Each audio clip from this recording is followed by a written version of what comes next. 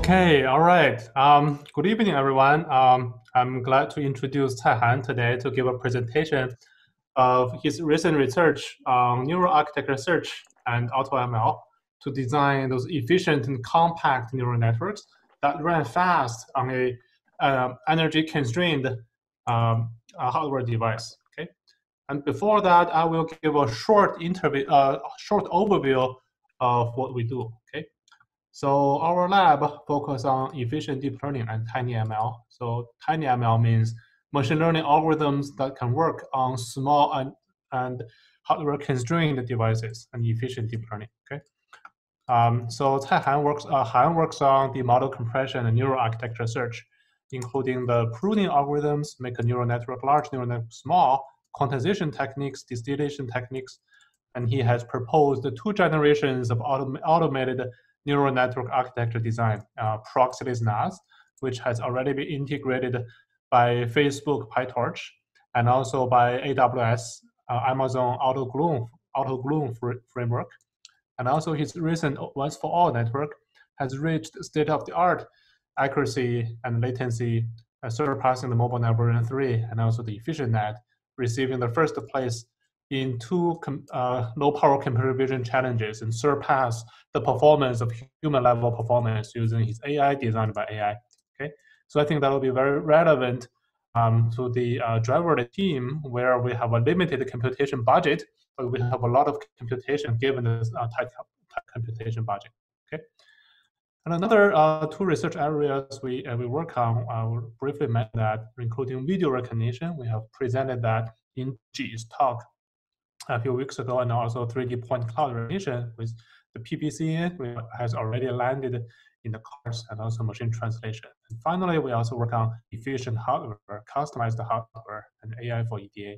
Okay, so our goal is to target small model, low latency, and energy, and efficient AI.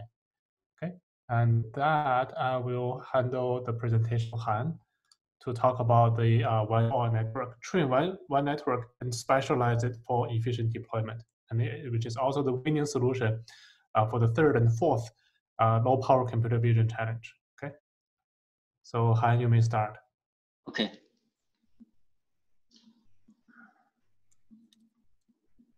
Hi everyone, can you see the screen? Yes. Yes. Yes. Okay. There are some problems. Okay.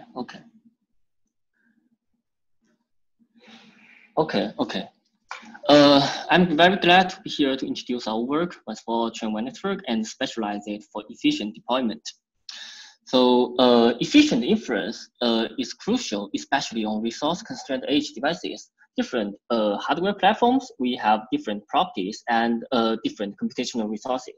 For example, for the GPU devices, it has, for example, V100 GPU, it has 32 gigabytes of memory and a very large number of computation flops. And to the resource-constrained mobile devices and even tiny devices, and with only with orders of magnitude lower computation and memory. So it is very critical to customize neural networks to fit different hardware platforms to achieve the best trade-off between accuracy and efficiency, especially when we are constrained in terms of resources. So given a diverse spectrum of hardware platforms, it is very challenging to design specialized neural networks for each case. So assuming we are using neural architecture search to auto-design specialized models, so it will take around 40K GPU hours to get a specialized model for a single device. So it is affordable for big companies like Google. But however, when we have more devices, for example, in this case, so for each case, we need to repeat this process. So we need to search a new specialized neural network for a device and retrain the searched architecture from scratch. And for each case, so it will increase the total GPU hours by 4 times. So increasing from 40K to 160K GPU hours. So as such, the total design cost will quickly become prohibitive when we want to cover a diverse range of hardware platforms, including both the cloud devices and edge devices. So this will also lead to critical environmental issues, since a large number of GPU hours will directly translate to vast carbon dioxide emissions. So there is so for this environmental problem, there is also a growing concern about this problem. So it is also of great importance to address this environmental problem. And besides, we handling diverse hardware platforms. So even when we are running on the same hardware platforms, we may also need to specialize neural networks to fit different battery levels or different workloads. So for example, when we have a more battery, full of battery, so we may want a larger model to have a better accuracy. But when we when the battery will are very close to run out, so we may need to have a smaller model, and but with slightly worse accuracy. So we want a smooth transition between different modes on the same device. And additionally, neural networks pre-trained on large-scale datasets such as ImageNet, they are widely used for many downstream region tasks, such as detection and segmentation and transfer learning. It used to be very difficult to design specialized pre-trained models for these downstream tasks, since getting a pre-trained model, meaning training a model on ImageNet, so it will take a very large number of GPU hours to train a single model, and searching a pre-trained model may involve training thousands of ImageNet models. So it's very expensive. But using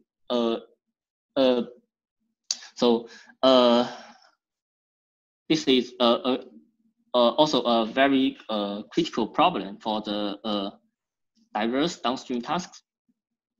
And all of these problems require to reduce this linearly growing design cost.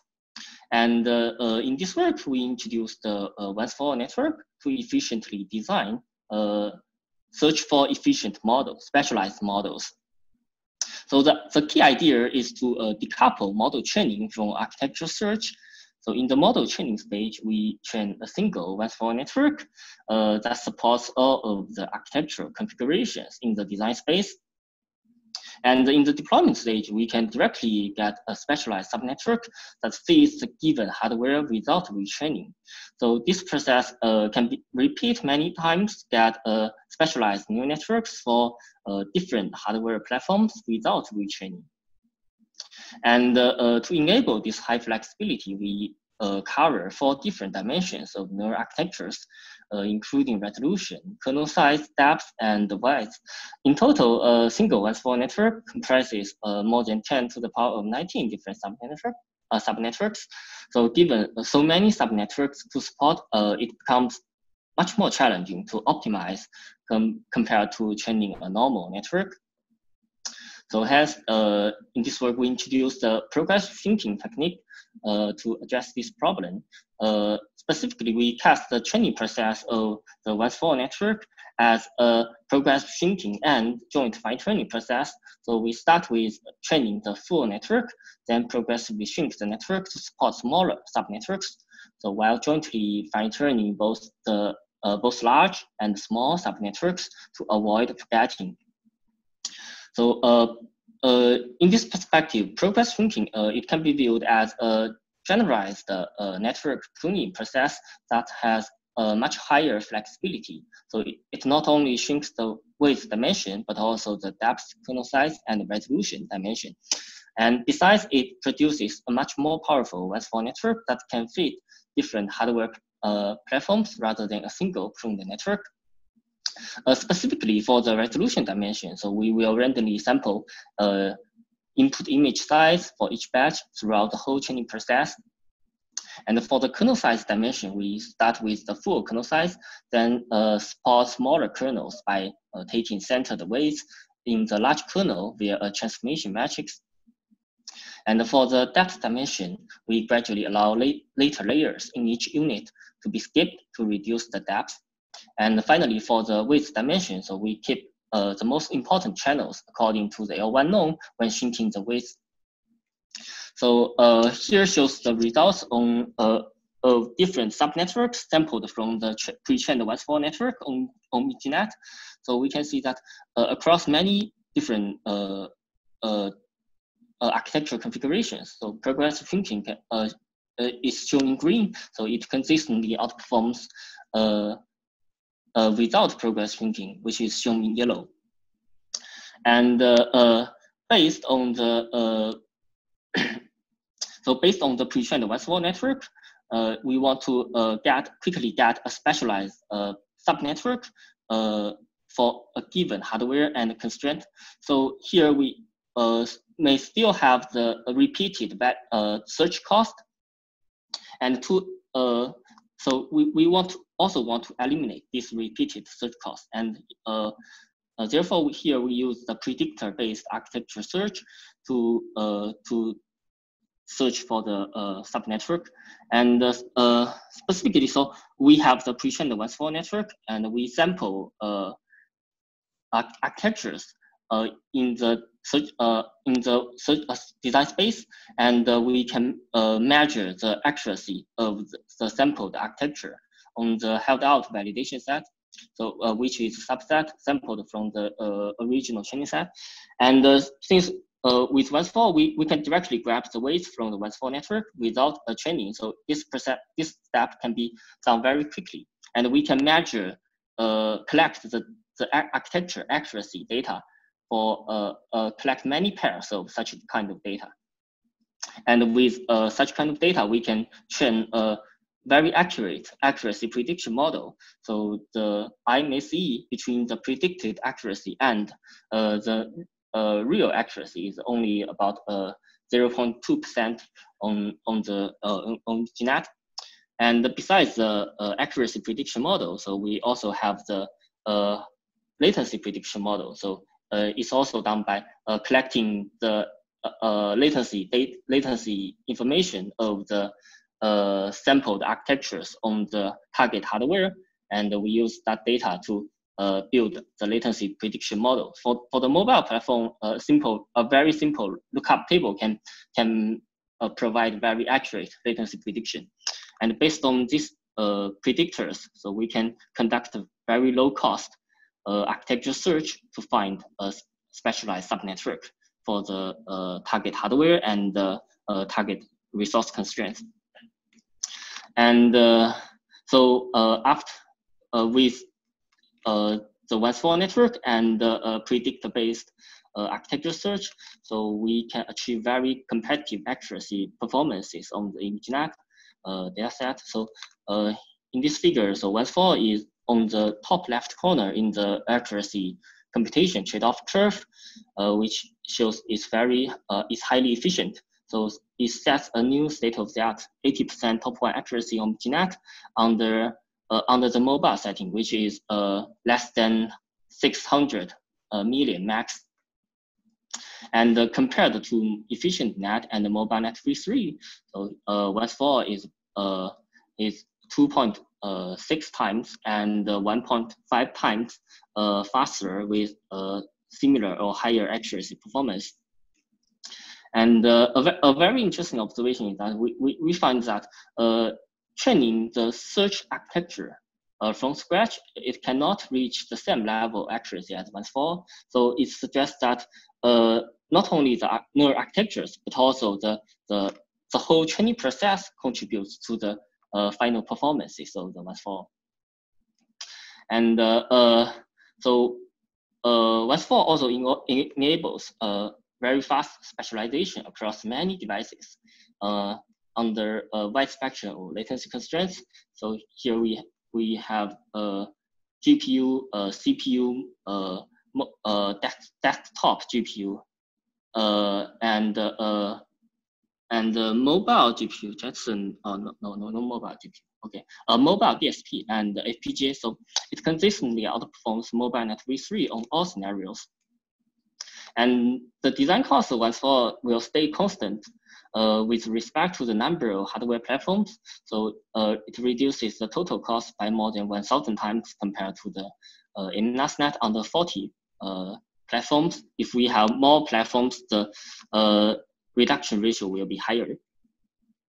And it not only works on general purpose hardware, but also on specialized deep learning accelerator. So on FPGA, it improves arithmetic intensity by 40% and GOPS per second by 57% compared with MobileNet v2. So it shows that so using non-specialized neural networks, it does not fully utilize the hardware resources. So there is still a large room for improvement through designing specialized neural networks for the target hardware. And we apply the OS4 network in low power computer vision challenges. So we won the first place in the third and fourth challenges. So so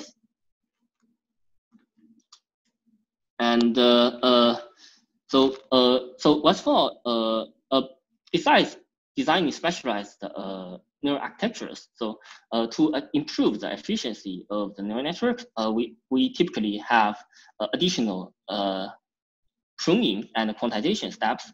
So conventionally, we used to have a 3-stage pipeline to first design a neural network architecture, then prune it, and then quantize the model. And finally, we deploy the model on the target hardware. But it may not be the optimal solution, since neural networks that are good in the first stage, it may not be suitable for pruning and quantization. So with OS4, we can afford to jointly optimize the neural architecture, pruning, and quantization. So specifically, notice that channel pruning, it can be viewed as a special kind of neural architecture search that searches the channel numbers. So we can first extend the OS4 from only adapting the width expansion ratio to fine-grained channel number adaptations. So for example, in the previous OS4, we may only adapting have the flexibility to choose a different expansion ratio in the MB comp layer, so 3, 4, or 6. So here we may have a more fine-grained channel number flexibility, for example, 8, 16, 24, etc. And in this way, we merge neural architecture design and channel pruning in single framework. And secondly, we observe that to incorporate quantization, further incorporate quantization. So we first observe that quantization will dramatically affect the functionality of the network. Therefore, after quantization, so neural networks at least require a few epochs of fine tuning to retain the accuracy performance. So it makes it much more time consuming to collect the accuracy architecture dataset for quantized model compared to the full precision case. So in the full precision case, we can directly grab the weights from the OS4 network and measure it on the validation set. But in this case, we need a few epochs of fine tuning. So it's much more time consuming. Therefore, for the full precision case, we can afford to collect a large data set, but for the quantization case, we can only afford to collect a very small data set. So we to improve the accuracy on the quantization case. So here we have the predictor transfer technique. So we first pre-train the full precision accuracy predictor using the large scale data set, and then we transfer this full precision accuracy predictor to the small scale quantization data set. So it significantly improves the training and performances of the quantization, the accuracy predictor on the quantization data set. So finally, with the quantized model accuracy predictor, and the hardware latency predictor, which is the same as the previous one. So we conduct joint evolutionary search to jointly optimize the architecture, pruning, and quantization. So here shows the comparison with pure quantization techniques. So our joint quantization approach can significantly outperform pure quantization methods like hardware-aware quantization. So, and we can also observe a clear performance drops in both latency and energy case if we do not use the predict transfer. And compared to previous multi-stage optimization, so our joint optimization provides a 2.3% accuracy improvement with the same latency, or 1.5 more than 1.5 times speed up with similar accuracy performance. Okay.